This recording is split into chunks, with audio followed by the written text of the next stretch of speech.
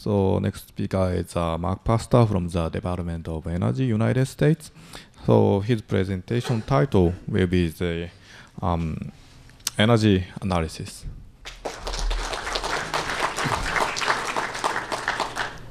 Good morning. It's a real privilege to be part of I²CNER, and it's a great privilege to be able to talk to you this morning. I will, as has already been said, I will also be talking about the I²CNER Energy Analysis Platform, and I hope to build on what you just heard from Dr. Honda. So what's the purpose of the Energy Analysis Platform? There's three of them. We want to help ensure that the I²CNER research is relevant. And what do we mean by that? We mean that we want I²CNER to be working on the best options for low-carbon energy for Japan. And to do that, I²CNER needs to be informed about all of the relevant current and future energy options that are being developed elsewhere. And the third purpose is to help enable I²CNER to have a vision for a low-carbon energy infrastructure for Japan's future. There's three key elements to any energy analysis: greenhouse gas emissions, energy efficiency, and cost. I²CNER's program is dedicated to minimizing greenhouse gas emissions. But the systems it develops have to be energy efficient as well. And they have to have a reasonable cost for Japan to be able to compete in the world markets. Energy analysis also needs to be done on a well-to-wheel or cradle-to-grave basis. And what do I mean by that? Well, let's just take an energy pathway that you're all familiar with: petroleum use in vehicles. Well, where does it start? It starts back at the well, where you extract crude oil. That costs money, and that has emissions and energy associated with it. Then that crude needs to be delivered to a refinery. Then it's got to be reformed to either gasoline or diesel at that refinery. Then it's got to be delivered to a refueling station, and then finally utilized in the vehicle. To really understand the energy picture, you have to look at that entire pathway, and you have to look at all parts of that pathway to understand where the greenhouse gas emissions, energy efficiencies, and costs are coming from. I've got two other pathways up here. One is near and dear to I²CNER's heart. The second one, we've already heard about it today, using sunlight and photocatalysts to split water. And when you do that, you still have to deliver hydrogen and use it in a fuel cell vehicle or produce power with it. Another one, natural gas. Again, you need to go all the way back to the natural gas wells. And in the case of Japan, those are located pretty far away from Japan. Extract the gas, deliver it, reform it to hydrogen, and then use it in a fuel cell to produce electricity, or use it in a fuel cell vehicle. But these are all energy pathways. They have to be looked at from the starting point to the end point, and all steps along the way to really understand them. Energy analysis also needs to include and account for the primary energy's availability and where it is. Oil and natural gas are finite resources, and unfortunately Japan needs to import almost all that they use. Wind and solar are renewable, and they're relatively abundant. So what approach will we take in this analysis platform? Well, I think there needs to be four tasks. They won't be run sequentially. They'll mostly occur simultaneously. And I'll talk more about each one as I proceed in the talk. First of all, we need to understand Japan's current energy picture. Where are we today? Secondly, we need to analyze all relevant linear, well-to-wheel, or cradle-to-grave energy pathways. And this task is going to be the primary and continuing focus of the analysis platform. It's the heart of the platform. We want to look at all of the I²CNER energy pathways and technologies. And we want to look at other current and future energy pathways that are under development. And this will help ensure that I²CNER's research is on the right path. And it'll help focus the I²CNER research on the key issues along that pathway. Longer term, we'd like to develop what's called a dynamic energy macrosystem model for Japan. It would combine all the energy pathways in one dynamic interacting model, servicing all of the energy sectors based on demand over time. And an example of that is the U.S. National Energy Management System, better known as NEMS, if any of you are familiar with it.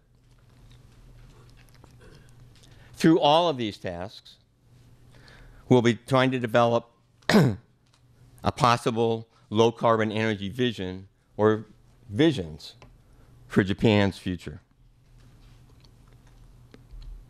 Okay, so let's go back and look at these in more detail. First, the current energy picture in Japan. We need to understand total energy use. We need to understand that energy use by sector, industrial, commercial, residential, and transportation. We need to understand it by primary feedstock and process and full energy pathway. And again, here are examples of energy pathways. Coal and natural gas. You could use combustion, or you could use gasification or other technologies that was mentioned by Dr. Honda to produce electricity. The petroleum pathway we've already talked about for vehicles. There's a petroleum pathway where you refine the heating oil to generate heat. At any rate, we want to understand all of the energy pathways that are currently in use in Japan. What's the source of the primary energy feedstock? What exists in Japan today for infrastructure for both production and delivery? And understand the three key elements of each of those pathways: cost, greenhouse gas emissions, and efficiency. That's the starting point. Here's a picture of what I'm talking about. It's actually for the US. It looks extremely complex, but stay with me. It's not quite that bad. It's a little bit dated, and I apologize for that. It's from 2001.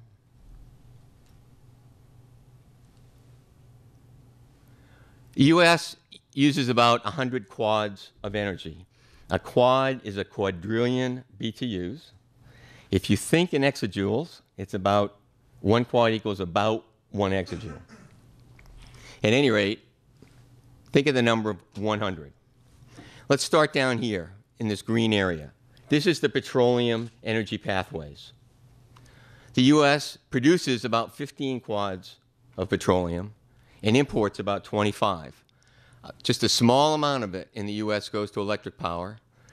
A small amount of it actually gets exported, or at least it did in 2001. I'm not sure it does anymore. A small amount of it goes to residential and commercial for heat.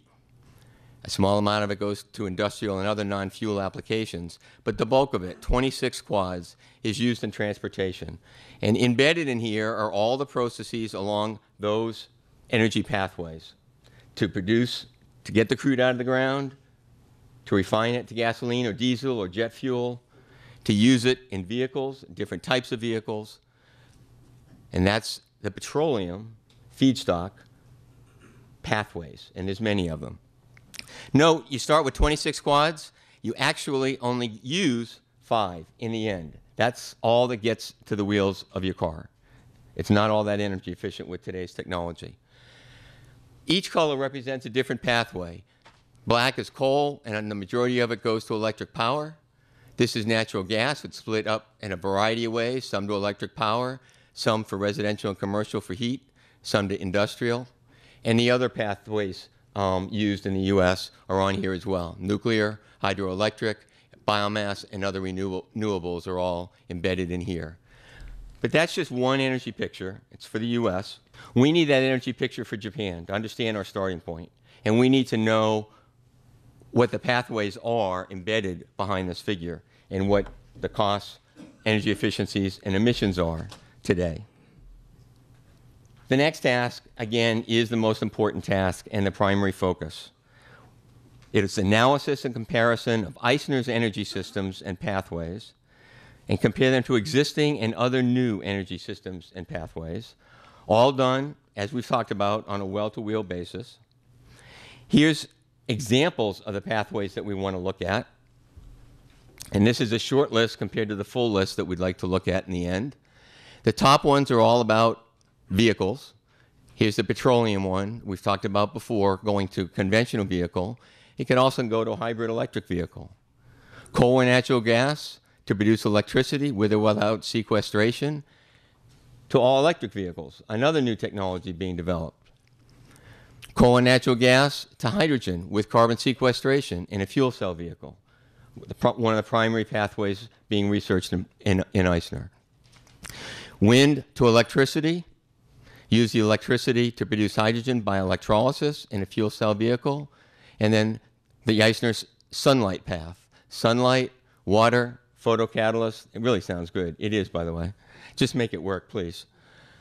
To a fuel cell vehicle. And then these three are for power. That's just a short list. And one of our tasks in this analysis effort is what's the full scope? How many are we going to look at? We can't look at all of them, but we can look at all the ones that are relevant to I²CNER in terms of what it needs to understand. We need to include both central and distributed production pathways, another facet of energy pathways. We need to include delivery, transmission, storage, and reflects Japan's need to import. We need to look at the current status of technologies. We need to project improvements in those technologies, improvements in current technologies, and then obviously the new technologies are still under development. And where might they get to in the end? So we have to look at this over time. There's a lot of tools available to do linear pathway analysis. First of all, there's lots of existing data, especially about what's going on today. And there's been a lot of analysis done on some of the new technologies being developed. But there'll be gaps, and we will have to develop some of our own models, certainly for some of the technology being developed in I²CNER. And there are tools for that. There's modeling tools like Aspen, which does thermodynamic modeling and costing. And there's other tools available. We'll use GREET. GREET stands for Greenhouse Gases, Regulated Emissions, and Energy Use in Transportation. It was developed by the Argonne National Lab. It's open access. It's a huge database on greenhouse gas emissions on many, many energy pathways, both current technology and even some new technologies under development. It'll be extremely useful to us. Once we have a large number of these pathways analyzed, along with I²CNER's energy pathways, this analysis will point to the better options and why. And most importantly, for the I²CNER research, it'll point to the key parts of that technology that you need to focus on. And sometimes that's not as obvious as you think it is.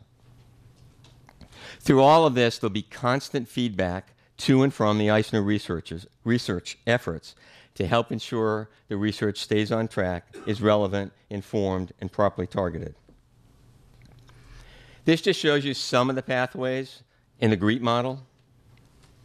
Now, I won't go through all of these, but you can see it starts, these are all for power or electricity. It starts with the primary energy feedstock, coal, natural gas, cellulosic biomass, nuclear, hydro, wind for renewables. It has multiple process technologies utilizing those feedstocks to get to power. And it also tracks the use of that in the applications. So it does, again, the complete well-to-wheel pathway, and it's already got huge amounts of greenhouse gas emissions data on both current technologies used throughout the world and some new technologies. Similarly, in GREET, it looks at the liquid fuel pathways for transportation, and I won't go through these in detail. But it's just an immense database. It's set up so that you can go into it and puts different parts together and develop different pathways or look at different pathways and look at combinations of pathways to get the greenhouse gas emissions. Here's an example of linear energy pathway analysis. And this is a very recent analysis. It was funded by the DOE, Hydrogen and Fuel Cell Program, by the way. A lot of the data for this analysis, really almost all the data, came right out of GREET. And what's it looking at? Well, it's looking across a wide variety of different passenger vehicle technologies. Conventional vehicles, hybrids, plug-in hybrids, and near and dear to our heart, fuel cells. And it's looking at the primary energy source. and the total pathway from that primary energy source through the vehicle itself, the use of the vehicle, to get greenhouse gas emissions, and that's the horizontal axis, and it's on grams of CO2 equivalent per mile driven. So what do we have? Well, first of all, note that this is for 2020. So the people who did this study did project where these technologies will get to in 2020. They might be right, they might be wrong, but it's better than just looking at where it is today. Today's conventional gasoline internal combustion engine, it's 540 grams of CO2 equivalent per mile. By 2020, it's projected to get down to 410. If you use natural gas, but again, a combustion engine, you're down to 320. Now we get into the hybrids, gasoline down to 250, diesel 220, corn ethanol 190, but cellulosic ethanol all the way down to less than 65. That's actually a very good system right there. So what happens if you use electricity? And you use electricity to charge a battery to go the first 40 miles. These are called plug-in hybrids. Hopefully, most of you are at least somewhat familiar with what I'm talking about here. The rest of it uses a standard hybrid electric vehicle drivetrain.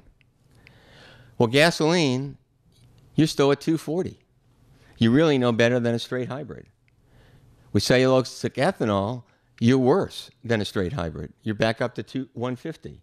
Well, why is that? Because you've used electricity from the electricity grid.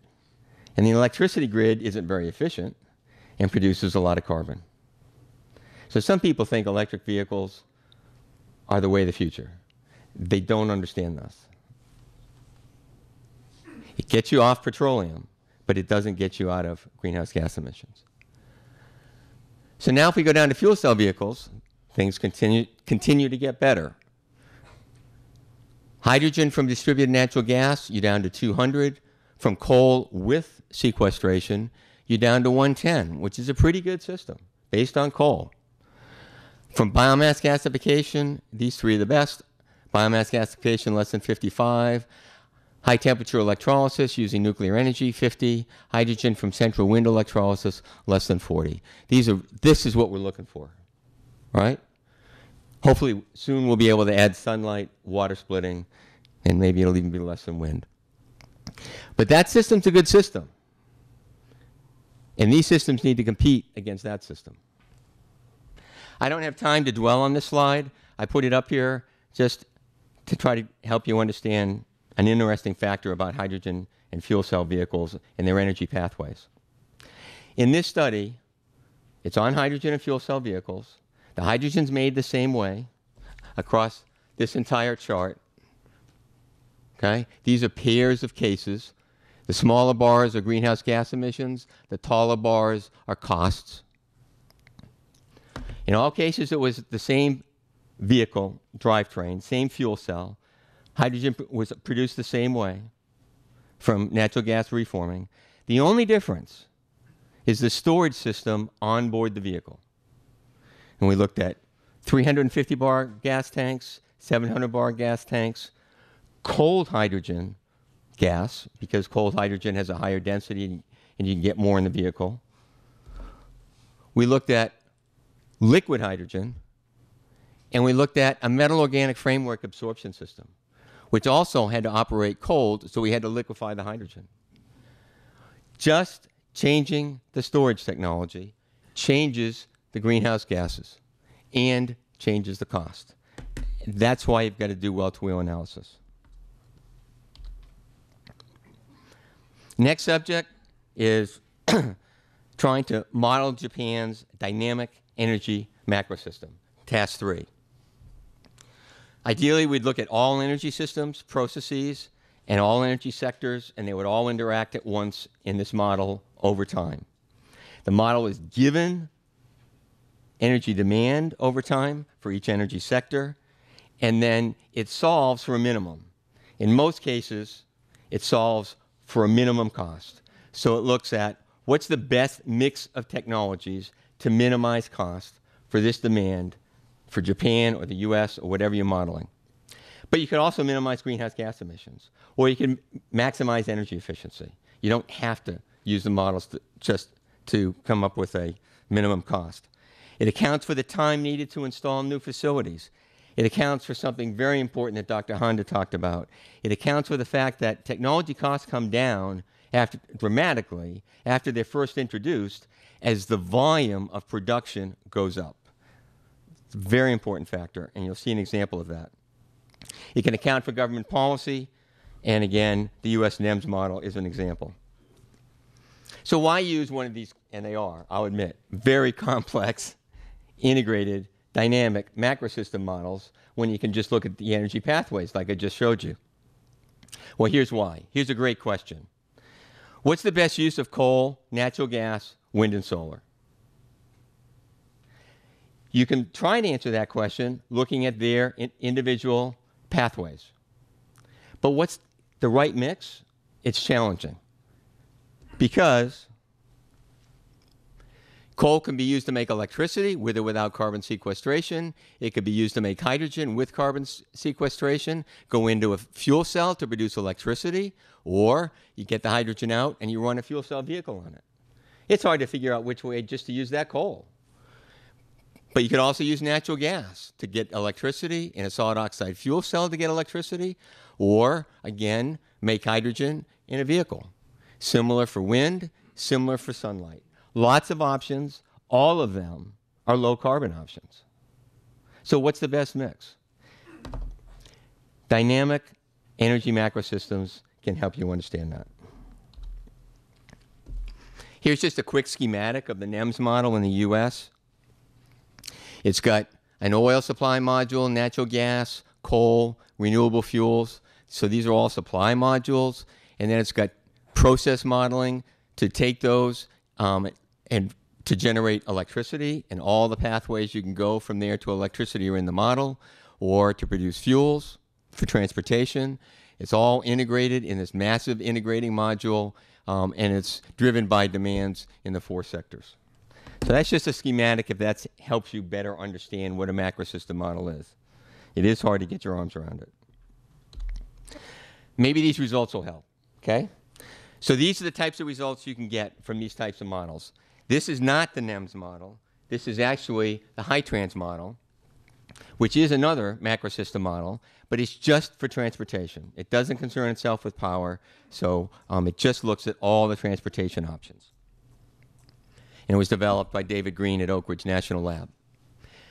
What we're looking at here is just 3 different vehicle technologies: gasoline, conventional internal combustion engine, gasoline hybrid electric vehicle, and a hydrogen fuel cell vehicle. And we're looking at a time frame from 2000 to 2050. The results you get depend on the inputs you put in, okay?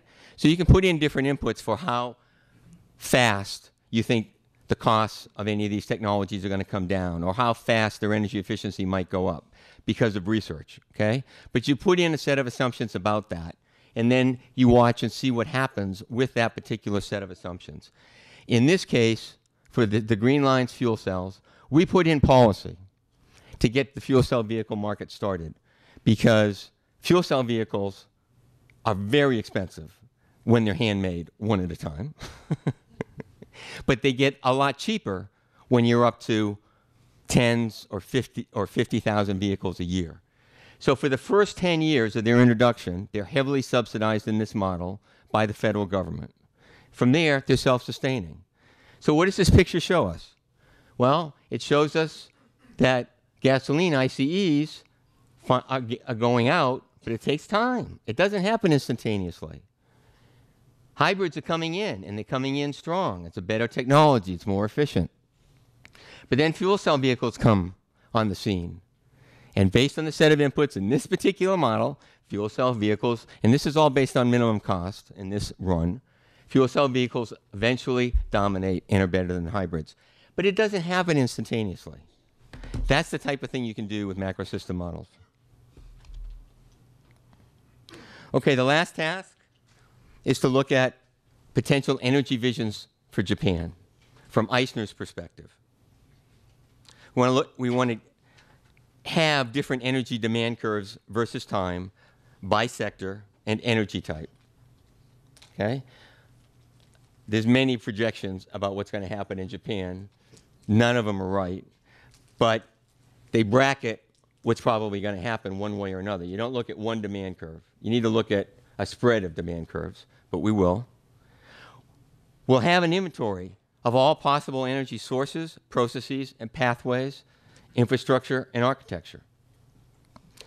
We'll have current, and most importantly in this case, for visioning, projected greenhouse gas emissions, energy efficiencies, and costs for those pathways. And we can even include other possible energy breakthroughs, some of which, again, Dr. Honda talked about. Utilizing both the information from linear analysis and, in the end, from the macro system model, we can develop a vision for what mix of technologies looks right for Japan's future for a low-carbon energy infrastructure. But it won't be one vision. We'll look at a number of different scenarios. We can modify the degrees of success of the research over time, look at different public policies, different world markets. But in total, we'll be able to put the energy needs and options in perspective.